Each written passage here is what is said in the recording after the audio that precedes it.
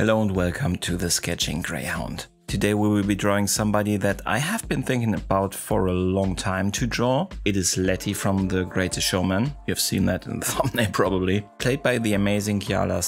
Something I was wondering about throughout the whole movie is how close to reality is that story really? And yes, of course, it's a musical, so a couple of things are quite far away from the actual facts, but it's also a little bit more than just inspired by the past. So a lot of the characters actually existed, fairly romanticized in the movie. But Letty, for example, the bearded lady, she really existed. Well, with a different name, but we will talk about that in a second. So let's get on with the drawing.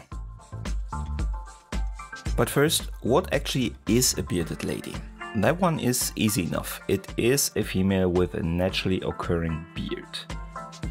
Normally this is caused by hirsutism. I hope I'm saying that right. This means it is restricted to females and only causes excessive hair growth in the face, so a beard generally. This is completely natural, but doesn't happen so often, so if you imagine in a world that's not like our own, meaning connected via the internet and everybody sees everything that's happening 24/7, people did not see this very often, so this was a sensation, and not even everyone believed in this because they never saw it with their own eyes. And that's the reason why it got so attractive for P.T. Barnum's circus. For the movie they did not only change the name of the bearded lady, there were actually also two. So the first one that joined Barnum's circus was Josephine Clufuya. She already began touring in Europe with 14 years old actually. To point out how special a bearded lady at that point in time really was, a dude named William Charr took her to court and she actually had to defend that she is a woman. That is extremely offensive if you ask me. In my opinion, it actually becomes a lot worse even, that it is said that P.T. Barnum himself arranged for this to drum up some controversy for her circus. Even if she was completely in on it herself and also just wanted to drum up more publicity, this is a pretty shitty thing to do if you ask me. But apart from being an actual attraction in a wandering circus, her life was actually pretty normal. She had a husband, a painter she met in France, she had 2 children, so generally an almost normal life, I would say. The second bearded lady of P.T. Barnum's circus was Annie Jones, and she became pretty popular. From everything I could gather, she seemed to be quite a fascinating young woman. She did not only become the spokesperson for the performers of the circus, she also actually fought against the word freaks that was still widely used at that point in time. So she was kind of an activist, trying to show people that the performers were just different, not really not normal. Annie was also married, got divorced and married again, but she didn't have any children as far as I could see.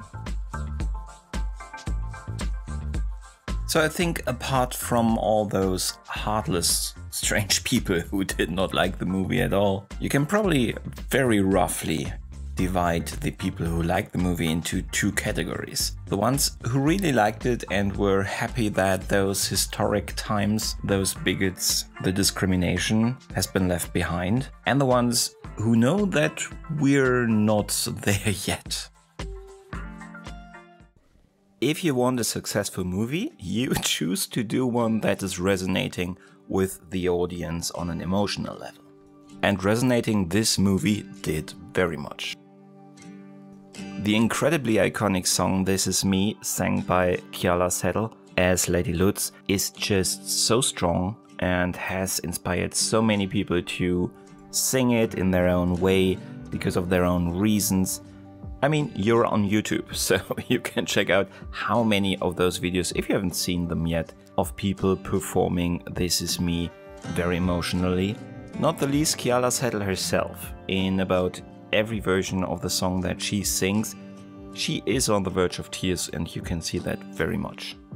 So it also resonates a lot with her. The song and her story in the movie just is something that some people are forced to live every day still today. Just like Annie Jones over 100 years ago fought for her performing friends to not being even called freaks, a lot of people are trying to fight for that today. Just to not be called freaks. Or like Josephine had to do in court, just defend that they are not lying, that they really are who they say they are. A lot of people today have to fight still for their rights and to be able to decide for themselves what is best for themselves against people that are not just ill-informed about how they feel and what they perceive and what they live through every day, but who also just should not have any say in how they live their life and what they need for their lives to be happy and fulfilled. So if you don't have a lot of contact with people who are lesbian, gay or trans or struggle in another way to be just accepted by society, please try to keep in mind that those people are not trying to change the world to mirror what they are, how they are, what they feel. They don't try to change you. Most of them are actually not trying to change anything. They are just trying to live their lives normally. Just like Josephine and Annie had their normal lives beside the circus.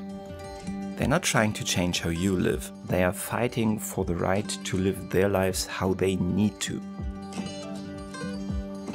And for everybody out there who's living this struggle every day, please be aware that there are places and people where you can just be who you are.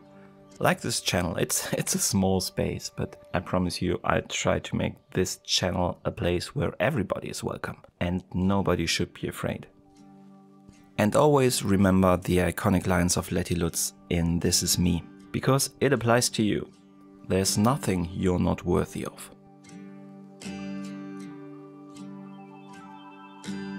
But that's enough of the serious stuff for now. So, about the picture. I actually was thinking about not drawing Letty Lutz, but one of the actual bearded women. But, well, difficult to say what sparked my decision. For one, I really love the movie and the emotionality in it, so I really wanted to draw her, so let's probably just leave it like that. So I think that's a good enough reason. I think the biggest struggle I had with this picture is on the hair. There is just, per definition, a lot of hair, and I really wanted to do it justice and also get in some highlights, the dark areas and all of that. And it could still be cleaner, but I think it works well enough, so I'm quite okay with that. I'm quite happy with how that turned out. A part that I also honestly really like are the eyes. They, I think, look pretty close to her, to how she looks in the movie, how she looked on the picture I took to draw her, and so I'm also quite happy with that. There is a lot of good things I'm saying here, that's not too often the case, so let me just be, for once, really happy with the picture I produced, so yeah.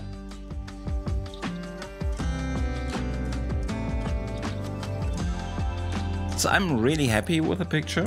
I haven't said that very often, so I really am. So I hope you also liked it, and thank you very much for making it until now in the video. So it's only a small step now to also give me that like and the subscription. I would very much like to welcome you to the next video again, so don't forget to also ring that bell. But that's all for today. Thank you so much for watching. Have the greatest of days, and goodbye.